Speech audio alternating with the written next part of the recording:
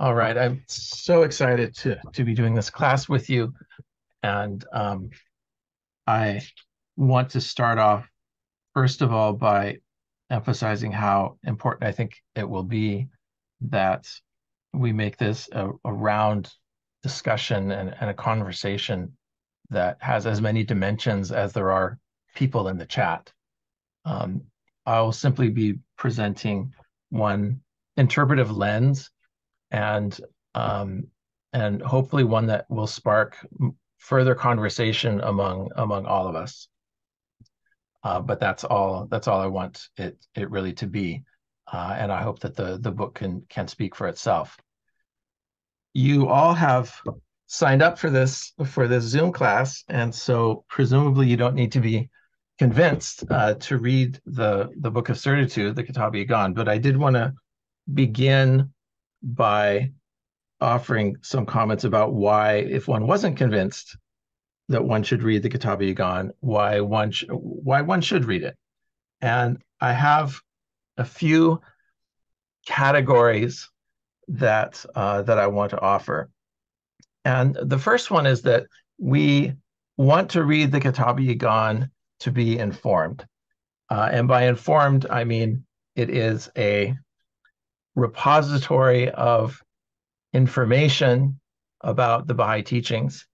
Shoghi Effendi has told us in many different letters just how important this book is, a book of unsurpassed preeminence among the doctrinal writings of the Baha'i dispensation. So this is our preeminent doctrinal work. He said it's the most important book written on the spiritual significance of the cause. He said it's the most important book wherein Baha'u'llah explains the basic beliefs of the faith, that it contains the very essence of the teachings. And that reminds me of what Baha'u'llah said about the hidden words, that it also represents a kind of summation of what was revealed to the prophets of old. So the Kitab-i-Iqan and the hidden words can both be seen as kind of summaries of an immense amount of spiritual potency and inspiration. Shoghi Effendi has said that it's the most fundamental book on the Baha'i revelation. And Baha'u'llah himself has said in the Kitab-i-Iqan that all the scriptures and the mysteries thereof are condensed into this brief account. So we want to read the Kitab-i-Iqan because it's important and because it has information that we want.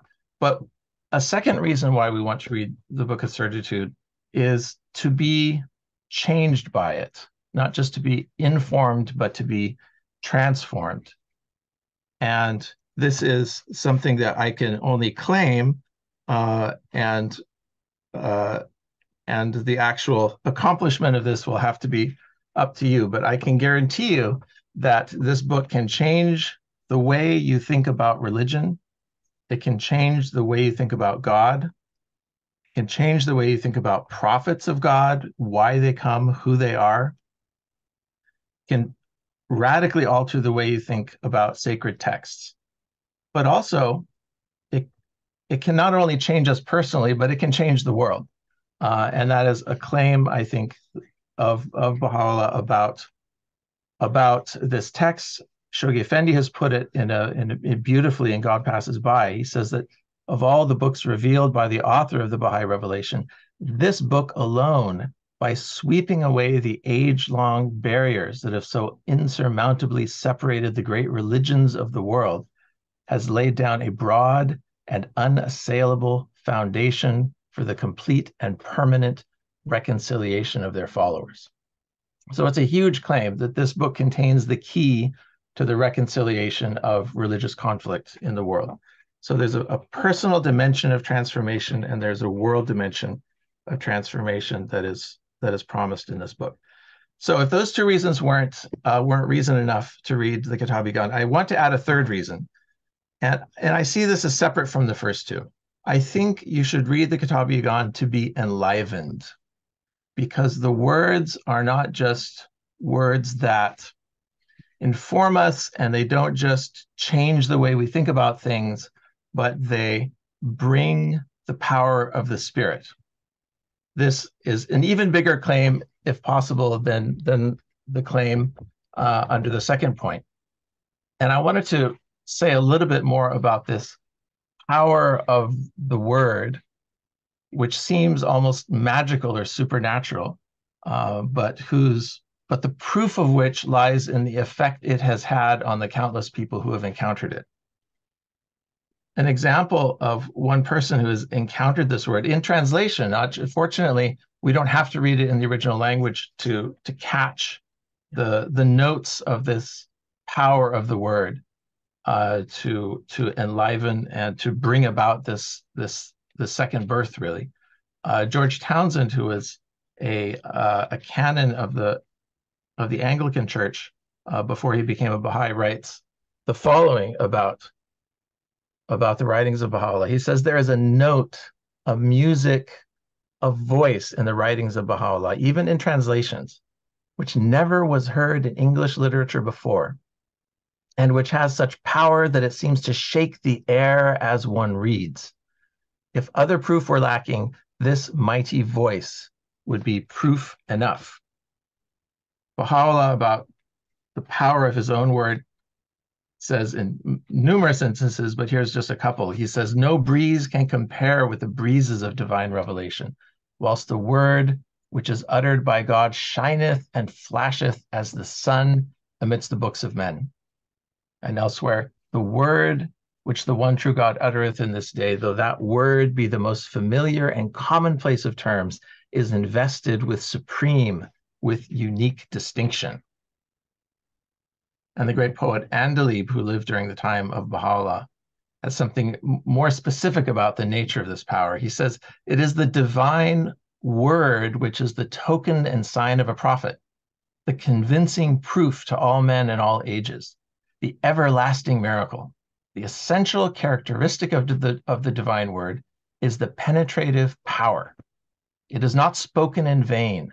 It compels, it constrains, it creates, it rules, it works in men's hearts, it lives and dies not. And Abdu'l-Baha, writing about this power, says, not but the celestial potency of the word of God, which ruleth and transcendeth the realities of all things, is capable of harmonizing the divergent thoughts, sentiments, ideas, and convictions of the children of men. Verily, it is the penetrating power in all things, the mover of souls, and the binder and regulator in the world of humanity. So all of these are just incredible, magical, mythical claims about what you might think are just words on a page. How can words on a page have such power? What kind of a book can do this? What kind of words can do this? And here's really, I'm offering some personal notes and a personal interpretive angle on it. But when I walk into a library and ask, well, how are the books organized in the library? It's organized, broadly speaking, into the fiction section and the nonfiction section. And we all have a great intuition as to what goes in those respective sections of the library. The nonfiction section is information of various kinds, and the fiction section is stories, things that didn't really happen, things that purely proceed from our imagination. Now, if we ask ourselves, what category do words like these sorts of words, of which the Kitab-i-Iqan is one example, but of which there are other examples in the world, other sacred writings of other religions throughout history have had similar impact on their followers. How should we categorize these books? Should we put these books into the nonfiction section of the library, or should we put them in the fiction section of the library? And does asking that question help us a little bit get at what it is and what it is not? So I want to suggest that these sacred writings, and the Kitab-i-Iqan in particular, is not a book of nonfiction. It's not a book of history. It's not relating historical facts for us. That's not its primary purpose. Nor should it be judged as such, or weighed in light of other kinds of nonfiction books. Baha'u'llah, in regard to his own writing, says, weigh not the book of God with such standards and sciences as are current amongst you. For the book itself is the unerring balance established amongst men. So Baha'u'llah offers a sort of circular proof. The book is its own proof. This is not what we imagine a book of information would be. It's also not a book of fiction in the sense of fiction being stories of people and places and so forth that didn't really happen. The things that are strictly speaking false or imaginary. However, it does share something with nonfiction in that it purports to tell us something about reality. Surely that's information of a kind. And it shares something with fiction, even more importantly, and that what at the surface of it may seem to read out as information is really to be understood symbolically and may be told through story and narrative. And it may require a symbolic interpretation to get at what he's saying, much like poetry. In that sense, it's something that empowers us to imagine how the world could be in spite of the way that it is. It opens up our imaginations and invites us into a different kind of a world.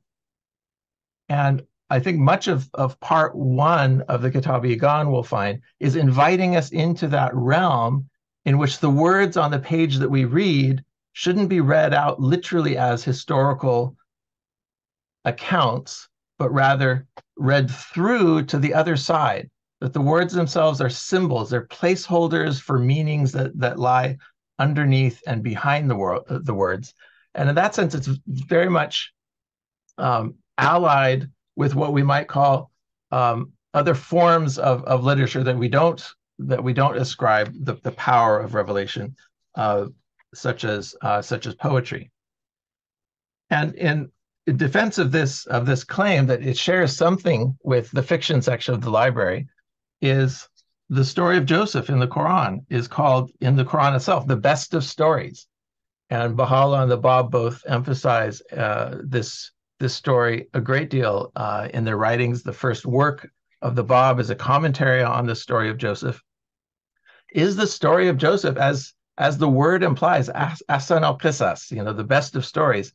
Even Muhammad is not saying this is the best of histories. He's saying it's the best of stories. And so it invites us to read sacred writings with a different kind of an eye. And so much of the Kitab-i-Iqan, and particularly, as we'll see, the first couple of paragraphs of the Kitab-i-Iqan give us keys for how to acquire that different kind of an eye with which we can read and understand these words, which are by and large not to be understood in terms of their outward surface level meanings. If you're interested in going a little bit more into this question of fact, fiction, there's a wonderful talk by Bahiya Naqshbandi that was given in the year 2000 that's published in the Journal of Baha'i Studies. And I put a copy of this on the share drive. So what kind of a book is it? What if it's not fiction or nonfiction? I want to suggest something like it's the Song of Orpheus. The Song of Orpheus, that ancient story told among the ancient Greeks of a man with a harp who was able to charm the very beasts of the field and the trees and make them do his bidding. He was able to charm Hades himself to release his beloved Eurydice from Hades. That story of remote antiquity, and no one knows whether this ultimately refers to a historical person or not. It doesn't really matter, because this story has, just as sacred writings do, it has both an external and an internal aspect. Externally, it's a love story about the love of Orpheus for Eurydice and about the inevitability of fate, that he convinces Hades to bring his love out of hell, but it's her fate to remain. But really, I would argue the kernel of this story is about how the divine works in the world and how it needs renewal, and how that renewal is affected not by words, but with song, something of a different character than information or the kind of persuasion that mere words can offer.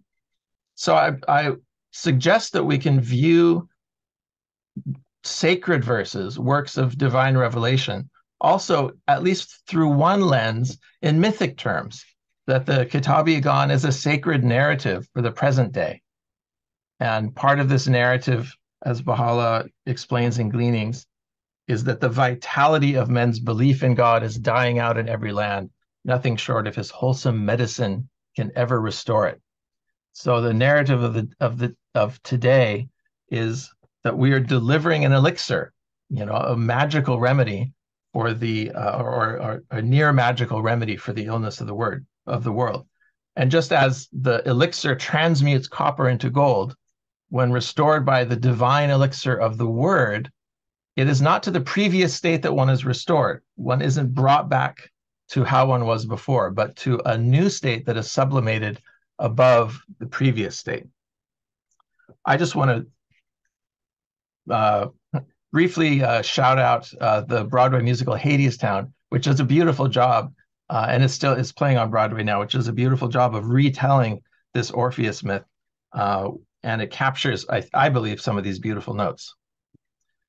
So to pull these ideas together of the idea of revelation being seen as a category of poetry or song or music or art, neither fiction nor nonfiction, I offer this beautiful description by Arthur Agnew from a pilgrim note. He was in Akka for a period of time in 1907, met with Abdu'l-Baha and members of Abdu'l-Baha's family,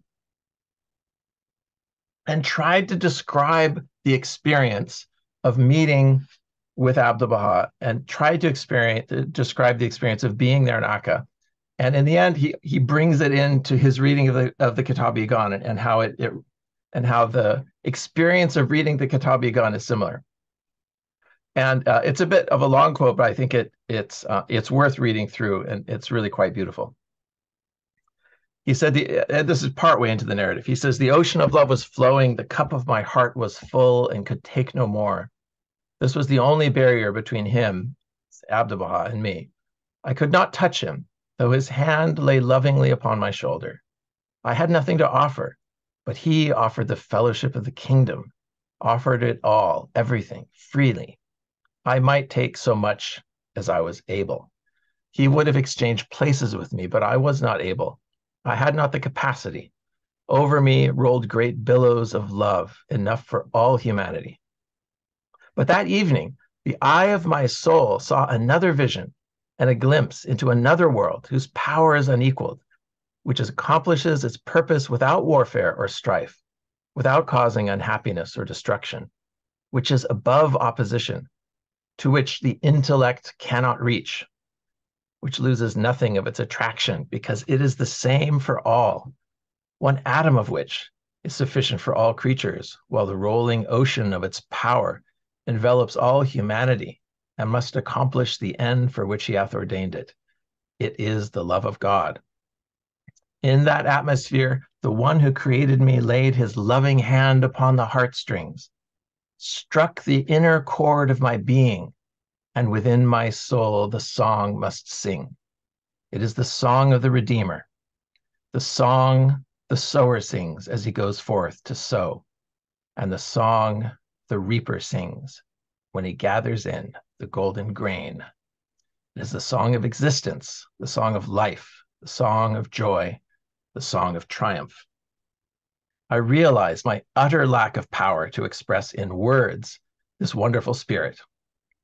I've tried it with some of my most intimate, close, and sympathetic friends, and have not been able to carry its message. And to my own self, I must admit my failure, for when I attempt to describe this wonderful spirit, my words do not describe it to myself. I can only find the expression of this spirit in the word of Baha'u'llah and Abdu'l-Baha. At times, when reading the book of Iqan, the spirit of light, joy, and gladness has come over me, which I've not been able to ascribe to any word or sentence or to any one idea or thought. It has seemed like a radiance arising from the book, from the certainty of truth. So it's that place of certainty and that place of love that I hope we can collectively at least have a glimpse of as we make our way into this text. before we start with the opening paragraphs, however, I just wanted to bring around two pieces of historical context that can help us approach the text. And the first is that simply that it was written before, it was revealed before Baha'u'llah's declaration, around the year 1861, in defense of the prophetic claim of the Bab. So it's not Baha'u'llah writing about his own claim, but it's Baha'u'llah writing as a nominal follower of the Bab still at this point, and he's defending and advocating for the cause of the Bab. And the second piece of historical context is that it's written in answer to specific questions. And I should also say under point one that Baha'u'llah's actual declaration took place in 1863. So this was really on the eve of his public declaration, but still in 1861, only maybe a few intimate followers had any notion of what he was eventually going to claim. The second piece of historical context is that it was written in answer to specific questions from an uncle of the Bab who was himself a Shiite Muslim at this point. And I believe it's the case that upon the receipt of the Kitab-i-Iqan, it was enough to convince him. So the text is steeped in quotations and references that might strike Westerners as somewhat foreign. So it requires a bit of extra work sometimes to get through and to understand the references. It turns out that the actual questions asked of Baha'u'llah by this uncle of the Bab have been preserved historically. They were found in the papers of this gentleman, and not recently, but certainly far after his death, but some decades ago they were found. And so we have the text of the actual questions that led to Baha'u'llah's revelation of the Kitab-i-Iqan over the space of 2 days and 2 nights in 1861. And the details of these questions aren't going to be that relevant to our class, although I can provide those in the share drive if you want like an exact translation of these 2 pages of text. However, I've compared the entirety of it with Balyuzi's summary of these questions, which was published in Baha'u'llah, the King of Glory. And this summary is, I think, sufficient. So the summary goes as follows. Haji Mirza Sayyid Muhammad, the uncle of the Bab, worded his questions to Baha'u'llah under 4 headings, namely 1, the day of resurrection. Is there to be corporeal resurrection? The world is replete with injustice. How are the just to be requited and the unjust punished? 2, the 12th Imam was born at a certain time and lives on, according to the Shiites. There are traditions all supporting the belief. How can this be explained? 3, interpretation of holy texts. This cause does not seem to conform with beliefs held throughout the years. One cannot ignore the literal meaning of holy texts and scriptures. How can this be explained? And 4, certain events, according to the traditions that have come down from the Imams, must occur at the advent of the Qa'im, the promised one of for the Shiites. Some of these are mentioned, but none of these has happened. How can this be explained? So I suggest that these 4 questions of the Bab can be more or less well summarized in one fairly simple statement. If there's a God who wants to be known, why make it so difficult for us? Why give us sacred texts that are so hard to understand? Why not speak clearly? Why not say, this is what I mean? Why say one thing and then seemingly do another thing? Why test us? I believe that's the kind of spirit behind these questions of the Bab's uncle. And the answer to this is the entirety of the Kitab-i-Iqan. So let's have a look at the opening paragraphs. And I only assigned the first 5 or was it 6 paragraphs to start with, although the pace of reading is going to accelerate after this week, because I knew that there was going to be a fair bit of time at the opening just getting us started. So let's look at these opening paragraphs. But as we'll see, there's really plenty in these paragraphs already.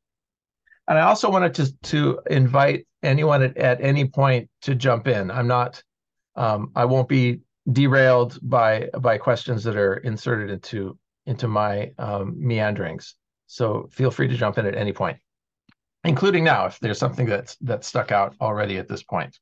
I also have a question. My curiosity is, why was the uncle of the Bab asking these questions to Baha'u'llah, and what conversations had they had prior to this that made him think that Baha'u'llah, might have the answers? And what exactly were their correspondences, which may not be possible to answer?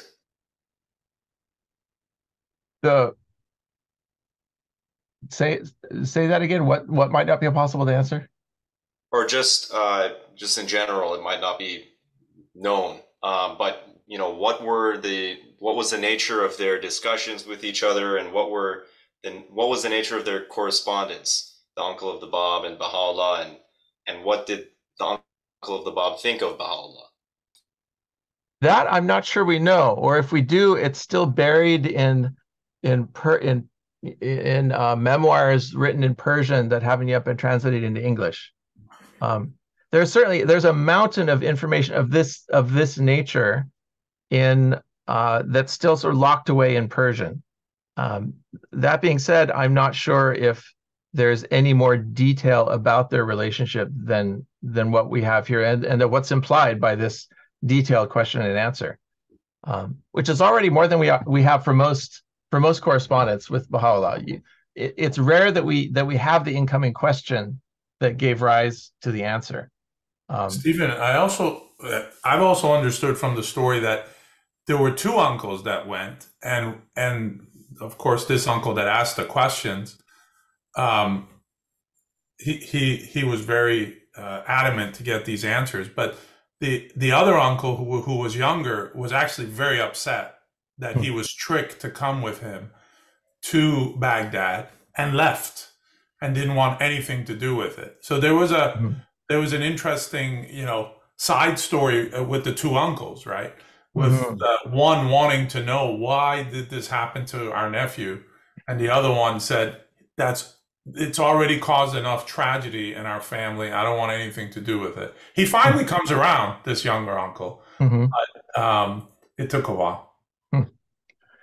That's an interesting detail. I didn't know that. Yeah. Anyway, so opening paragraphs. Let's have a look at the first paragraph, which can be thought of as a kind of exordium, an introductory paragraph. The introductory paragraph is in Arabic, and the rest of the text is largely in Persian, although there's a great deal of Arabic quoted throughout. And so one who only knows Persian might find the Kitab-i-Iqan a fairly difficult read because of the amount of Arabic. In this case, the opening paragraph is entirely in Arabic, and then Baha'u'llah kind of semi-translates it in the second paragraph. He says, "In the name of our Lord, the Exalted, the Most High, no man shall attain the shores of the ocean of true understanding, except he be detached from all that is in heaven and on earth. Sanctify your souls, O ye peoples of the world, that happily ye may attain that station which God hath destined for you, and enter thus the tabernacle, which according to the dispensations of providence have been raised in the firmament of the Bayan." So immediately there's something that is promised. There's something that we're supposed to attain, ocean of true understanding, which for the moment we can say is at least going to be partially synonymous with certitude. The word for true understanding here in the Arabic is irfan, and it's important. I won't be doing a lot of because I don't want to bore everyone. I don't want to do a lot of referring to the Persian vocabulary unless it's really necessary. But this is a case where it's actually, I think, quite necessary.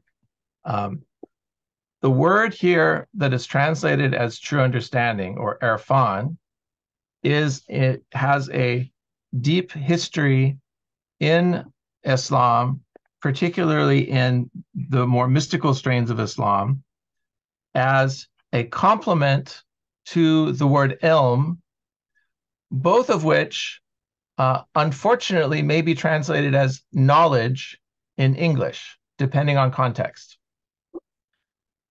Ilm, the Baha'i month of Ilm, is unambiguously knowledge, the kind of knowledge that one can learn from a book or from a teacher. However, the second kind of knowledge, which is here is translated as true understanding or erfan, is rather that kind of knowledge which does not and cannot come through book learning, but it has to come through a kind of direct experience. And an example which is given by one of the Sufi mystics is like knowing about fire, having heard about fire, read about it in a book, understanding the physics and the chemistry of fire, but never having been burned by the fire. And we have that clear intuition of the vast difference between knowing about fire, even seeing the flame perhaps, and being burned by that flame. And that's, in a nutshell, the distinction between ilm and erfan. And Baha'u'llah is, in the Kitab-i-Iqan, giving us the pathway to erfan, which is not the same as the pathway to knowledge. So the pathway to knowledge includes certain prerequisites of knowledge, of learning certain things that build upon other things, having the right teacher to teach it, having the right books to read, and so forth. Erfan has a different set of prerequisites for it. And those prerequisites are given in this paragraph and in the following paragraph, and perhaps most famously in the middle of part 2 of the Iqan, which we'll get to in a few weeks. And these prerequisites are not the sort of prerequisites that one would perhaps intuitively imagine that one would have to fulfill in order to gain some kind of knowledge, because these prerequisites involve emptying out rather than filling up. You know, the ilm kind of knowledge, the book learning, oftentimes requires you to fill your head with other things as scaffolding for that additional bit of knowledge that you're not going to understand unless you have understood those things that came before it. Mathematics is a perfect example of that. Erfan has a different sort of scaffolding, and the scaffolding for erfan is an emptying out of what you knew, not a filling up and a building of one thing upon the other. It's an emptying out, Baha'u'llah says, a detachment from all that is in heaven and on earth. And this is sentence 1. Already, this is a really incredible statement, because he's saying you have to be detached from all that is in heaven and on earth. Notice he says in heaven and on earth. So it isn't just detachment from worldly things, although he does say that in another sentence or two. And the emphasis is on detachment from worldly things, idle imaginations, and so forth. We'll list these all out by the end. But also, we're asked to detach ourselves from that which is in heaven as well. And my take on this is that he's asking us to let go of our preconceived ideas about God and religion, and what is a prophet, and how do they function in the world, and what is spirit. All these sorts of fundamentals upon which we build the scaffolding of our religious conceptions, which we may largely share in common between Christians and Muslims and Jews, for example. In the West, there's a relatively common scaffolding, a common conception of a creator God who sends prophets at intervals. The prophets bring books. The books are carefully preserved by their followers. Religions are built around those books and the authoritative interpreters of those books. These are all, elements of perhaps one's understanding of heaven and things heavenly. Baha'u'llah is asking us to let go of this. He's asking us to sanctify our souls to attain a station which is destined for us. So we're meant to attain this station. And of course, it's in the relation to the firmament of the Bayan that Baha'u'llah is talking about this. So in paragraph 2, Baha'u'llah is saying the essence of these words is this. So he's repeating in Persian and, of course, expanding greatly on what he said in the Arabic. And in general, I'm not going to be reading aloud every paragraph through the Iqan, but these two paragraphs are important enough that it I think really requires it. There'll be various paragraphs and pages that we're going to move through much more quickly than this. The essence of these words is this: they that tread the path of faith, they that thirst for the wine of certitude, must cleanse themselves of all that is earthly, their ears from idle talk, their minds from vain imaginings, their hearts from worldly affections, their eyes from that which perisheth. They should put their trust in God, and holding fast unto him, follow in his way. We'll come back to that sentence. Then will they be made worthy of the effulgent glories of the Son of divine knowledge and understanding, and become the recipients of a grace that is infinite and unseen, inasmuch as man can never hope to attain unto the knowledge of the all-glorious, can never quaff from the stream of divine knowledge and wisdom, can never enter the abode of immortality, nor partake of the cup of divine nearness and favor, unless and until he ceases to regard the words and deeds of mortal men as a standard for the true understanding and recognition of God and his prophets. This is like really a mic drop moment, because what is Baha'u'llah saying here at the very end? It's almost like an invitation to rebellion. He's saying this to a group of people who grow up believing in an absolute authority of the clerical class, both worldly and heavenly, over their affairs. Baha'u'llah is saying, you get to discount what they say when it comes to your interpretation of your understanding of your own path to the truth. Here lies the seeds of the elimination of the clergy as a category of person in this reconstruction of religion that Baha'u'llah is going to be outlining through the course of his ministry. And the seeds are already right here. This independent investigation of reality, is stated very clearly right here. And it's explicitly stated that this involves rejecting religious authority, rejecting received religious authority. Now we have to come back to it at some point, and this is where it gets really interesting, because Baha'u'llah has brought authority of his own, and there is, as the divine order, the new world order that Baha'u'llah brings, necessarily has its own authority, the authority of the House of Justice. And the interesting question here is, what is the relationship between the kind of freedom that Baha'u'llah is granting here in paragraph 2 of the Kitab-i-Iqan, the freedom to question received religious authority, and the necessary continuing existence of some form of authority into the future. So we're going to come back to this. I also wanted to come back briefly to this sentence: they should put their trust in God, and holding fast unto him, follow in his way. Because on the face of it, this sounds a little bit like a circular argument, because what if someone is reading this saying, well, I don't know if I believe in God yet. I'm reading this book to get certitude about God. And Baha'u'llah says, almost as a prerequisite to attaining it, is you have to put your trust in God. So there's a little bit of a puzzle there to be figured out. And I think it's puzzles like this, these sorts of Zen koan-like puzzles, that force us to think differently about the nature of God and our relationship to God. Stephen, I thought also an interesting connection that I just thought of as you were speaking was also in paragraph 6. One of the things was, it's not only that you have the ownership and autonomy to investigate reality for yourself, but the fact that others may disbelieve, you don't have to be perturbed by that. You can have a detachment, because this is a pattern. This happens every time. Yes. So don't be perturbed. Don't be worried about the dissension, or when people may protest. And I thought that was an interesting thing, that not only do you have the authority, but don't be overly worried when other people can't see things, can't see what you see. It's an old story. It's an old song, and it gets sung from age to age. So now we move to past the first two paragraphs, which are so meaty and contain so much. And I'm going to come back and try to summarize them at the end. But let's finish these next few paragraphs first.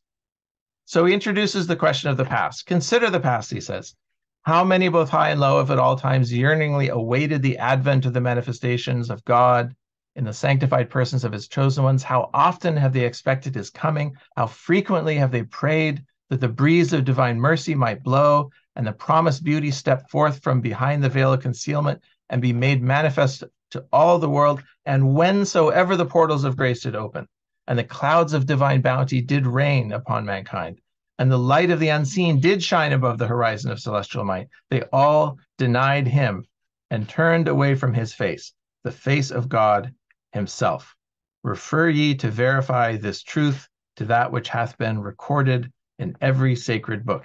And we're going to see in the next few dozen paragraphs, Baha'u'llah himself giving us a kind of thumbnail sketch of that historical record of the song being rejected every time it is sung. And of course, Baha'u'llah is setting up as Catherine alludes, Baha'u'llah is setting up the understanding how it is that everyone seems to have rejected the Bab's message. So why is that? Why all the high and mighty clergy are supposed to know about these spiritual things? Why didn't they detect that fragrance if it's really there in the Bab's writings? So Baha'u'llah is sort of inoculating this uncle of the Bab against the various kinds of denials that were seen in his very day by looking at these historical examples. Ponder for a moment, he says, and reflect upon that which hath been the cause of such denial on the part of those who have searched with such earnestness and longing. So he's even granting these people good faith, saying they looked in good faith for and waited in good faith for God to return in the form of another prophet. Their attack hath been more fierce than tongue or pen can describe. Not one single manifestation of holiness hath appeared, but he was afflicted by the denials, the repudiation, and the vehement opposition of the people around him. Thus it hath been revealed, oh, the misery of men! No messenger cometh unto them, but they laughed him to scorn. Again he saith, each nation hath plotted darkly against their messenger, to lay violent hold on him, and disputed with vain words to invalidate the truth. Hey, I have a question, Stephen. Yeah. Sometimes manifestation is used, and since you're a translator as well, sometimes messenger. Is there any difference between those two words in the translation? Yes. And why? Yes. Messenger is usually a translation of the word rasul, which is literally someone who gives a message. And a manifestation is usually a zahir or a mazhar, and it comes from a different root, and it has a different meaning. And traditionally, the messengers were considered to be of like a lower order than, well, let's say, like prophets, kind of like Old Testament prophets, kind of like, yeah, I guess, yeah, Ezekiel or Amos or something. Although like for that. Baha'u'llah, the prophets and messengers are all in the same status. So there's no point reiterating how people might have thought about it in the past. When Baha'u'llah is talking about manifestations or messengers, he's talking about individuals which for our purposes occupy that same exalted station, which Baha'u'llah will describe in detail in part 2 of the Iqan. And that station is one of a kind of midpoint between that which is completely inaccessible and unknowable, the reality of the true one, of God, and the created world. And but they emphasize two different facets of their function as mediators between between God and man. And in one sense, they're bringing a message, like delivering, here's the book. And in another sense, they're manifesting. It's more like the sun that's shining. Does it have something to do with kind of this debate kind of in Islam and in Christianity where like Jesus is literally the Son of God, like God made incarnate, God made flesh, and Muhammad is simply the messenger, then the kind of the discrepancy in the playing off of the two, and in Islam, they often talk about how Christians worship Jesus instead of worshiping God, but Muhammad is different. It's the Quran and the word that's important. He's simply the messenger. Do you know what I mean? Is Yes, there a that's also correlation? how modern day Muslims have attacked the Baha'is, is they've said, no, you worship Baha'u'llah like you were God. And there's plenty of quotations where Baha'u'llah seems to be saying, I am God, or when I move to look at that which lies within me, I say I am God, but then again I see that I'm coarser than clay. Baha'u'llah always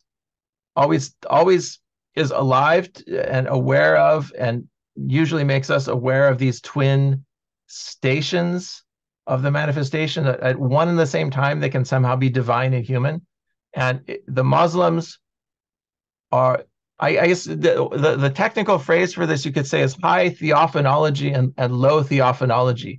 A theophanology is sort of your idea of how God manifests himself in the world. And Christians, you would say, have a high theophanology because they believe that Jesus is the incarnation of the Logos. And they believe as that second, or as part of the Trinity, that therefore he's effectively identical to God. But Muslims have like a low theophanology. They don't see Muhammad as God incarnate like the Christians think of Jesus. Muslims think of Muhammad as a messenger, someone who was given a message and delivered it. So they don't have, and naturally they look at Christians and say, you're over exalting your prophet by identifying with the Godhead.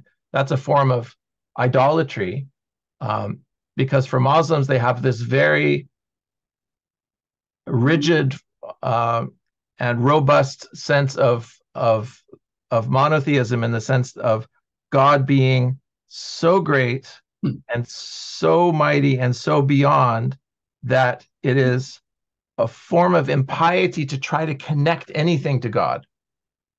And that's the crime of the Christians on the one hand and the Baha'is on the other hand, because both of us talk about our prophets in such exalted terms. But there's a long tradition of people, not just prophets, making these sorts of outrageous claims. Al-Hallaj is one example that just comes to mind of a famous Islamic Muslim mystic who said, "Ana al-Haq, I am the true one," and he got himself burned at the stake for that. And as Baha'u'llah will explain later, and maybe we'll return to this in part 2 of the Iqan, it's in light of the twin stations occupied by the prophets, one can understand both kind of simultaneously. It's a matter of perspective. Just like if you're looking at the sun in the mirror, you can say that's the sun and you're absolutely 100% right, and you can say that's the mirror and you're also 100% right. And your finger doesn't move 1 millimeter when you're pointing at that mirror, because in both cases you're pointing at the same thing, but the thing that you're saying it is relative to perspective. And it's a very simple analogy, but I think to my mind, it very helpfully resolves this apparent tension between manifestation as God incarnate and manifestation as mere human. As you're describing that, it sounds like when you talk about the high theophanology and low, it's as though the pendulum was swung in one direction and the Quran pulls it, but the Muslims pulled it so much in the other direction that it's almost like a bringing together of those two, but through this use of paradox, right? I mean, it's like, to hold two things as, it's like that is the sun, but that is also the mirror, and it's like that's the position you have to hold, which is challenging, I think, or abstract. Yeah. And the pendulum swung. I mean, before the Christians, you had the Jews, and that was also a low theophanology. Yeah. I mean, Jews never talk about Moses as God incarnate. Now, Moses is a messenger. Right. And who knows where the pendulum will end? One reason why really important, I think, when Baha'is speak to Christians, that they don't say, oh, you know, all the prophets of God, like Moses and Abraham and Jesus and Muhammad and Baha'u'llah. Like, to lump Jesus in as kind of a prophet is can be a very insulting thing to a Christian. That to a Christian, you know, Jesus is God made flesh, is God incarnate, is literally the Son of God on earth, and has an incredibly special station. And I'm not saying that in teaching Christians we, you know, change our philosophy, but be sensitive in how we describe these special, you know, kind of divine teachers and avatars, so that it allows for the sacredness of the station of Jesus to not just be one among 100 of Old Testament prophets. I think that's a great point. I think Baha'is especially can understand that there are different language games, to use a phrase from 20th century philosophy, by which to describe the sacred. And it seems to me that we should feel comfortable using different language games, or different, you know, speaking in sort of different theological frameworks, understanding that all of these are different routes to one reality. You know, like the Baha'i temples all have 9 sides, because there's all these different ways in that come from very different directions, but they end at the same reality. And I believe there's more space for us to speak, you know, depending on our audience, to speak in a way that's, you know, that matches the vibe of that audience, so to speak. Because we know that all of these kinds of languages are relative to time and place and circumstance. And that's one thing that really distinguishes Baha'u'llah's message, is that when we're talking about things spiritual, things beyond the direct perception of the senses, what is said about them and what people have believed about them over the ages has been a function of the exigencies of the day. It's been a function of what's the need. You could say in modern terms, what's the psychology behind it, you know, and not so much what's the ultimate reality of things, because the ultimate reality we have no access to. All of our different conceptions of God, whether high or low theophanology or what have you, are all ways of orienting human action in the direction which is ultimately directionless, because there's no word or concept that actually describes it. So all we have in the end is how that translates into human action in the world, in a way that lets us go, that sort of releases us from this whole kind of preoccupation with the detailed minutia of the theological level that has so overtaken, I think, certain communities in the past. I'm sure we're going to respond to return to this point more than once as we move along. Thank you, Stephen. So paragraph 4: ponder for a moment and reflect upon that which hath been the cause of such denial on the part of those who have searched with such earnestness and longing. I already read this. Now we're on to paragraph 5. Yeah. In like manner, those words that have streamed forth from the source of power and descended from the heaven of glory are innumerable and beyond the ordinary comprehension of man. To them that are possessed of true understanding and insight, the surah of Hud surely sufficeth. This is one of the surahs of the Quran.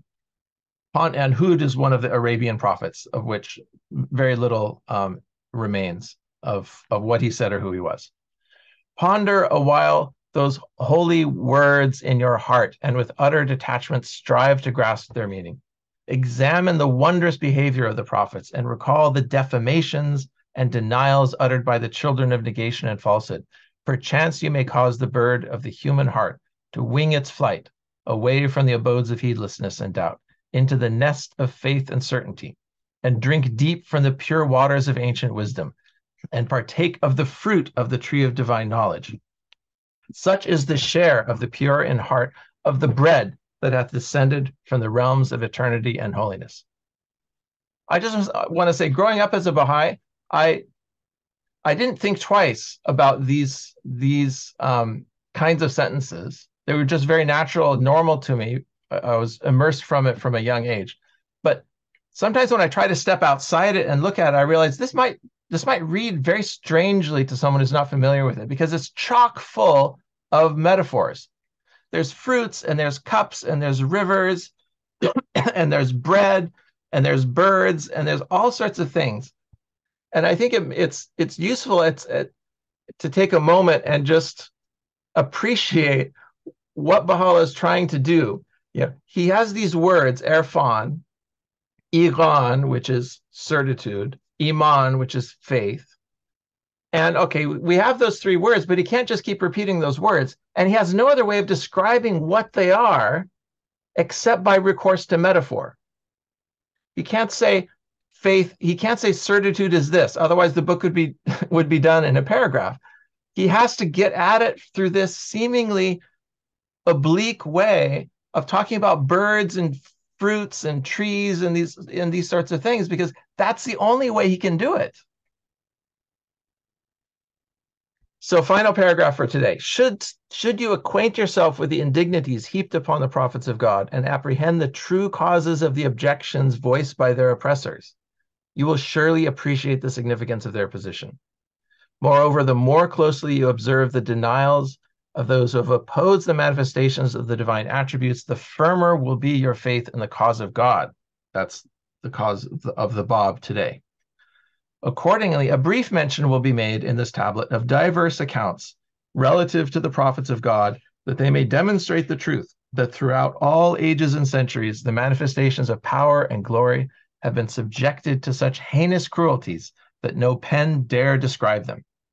Perchance this may enable a few to cease to be perturbed by the clamor and protestations of the divines and the foolish of this age, and cause them to strengthen their confidence and certainty. So the next week we're going to look successively at Noah and Moses and Jesus and Muhammad and so forth. So let's try to summarize a little bit. First of all, something's being promised here: certitude, faith, true understanding, Iqan, Iman, Irfan, and which is different from knowing something in the bookish sense of it. And only metaphors apparently can really describe it. Catching a fragrance, hearing a song, eating the bread, eating the fruit, so forth. So it can only be reached at an angle, so to speak. There are prerequisites needed to attaining, and we're going to hear a lot more about these in part 2, but it has something to do with something very, very counterintuitive, which is emptying out rather than adding in the thing that's going to help you understand the next thing. You have to empty out from the whatever opinions you may have held beforehand. So the thing to be avoided to attain this is all that is in heaven and on earth, all that is earthly, idle talk, vain imaginings, worldly affections, that which perisheth, and finally the words and deeds of mortal men. All of these have to be scrupulously avoided to get to this station of true understanding. And I just wanted also to underline this vast implication for religious power structures of today, this granting of full spiritual responsibility to individuals to accomplish their own investigation of reality, with or without the clergy, with or without the vaunted opinions of the people around them. And I just also want to mention that it sounds a little bit like a scientific approach to spiritual matters. There's a phrase in Latin, nullius in verba, which loosely translates to take no one's word for it, which is the motto of the Royal Society of London, which is the Academy of Sciences in England. And what Baha'u'llah seems to be saying here sounds a little bit similar. He's saying, take no one's word for it. Read it for yourself and encounter it yourself. That's the only way you're going to come into this, not by it being related to you by someone who's supposedly in authority.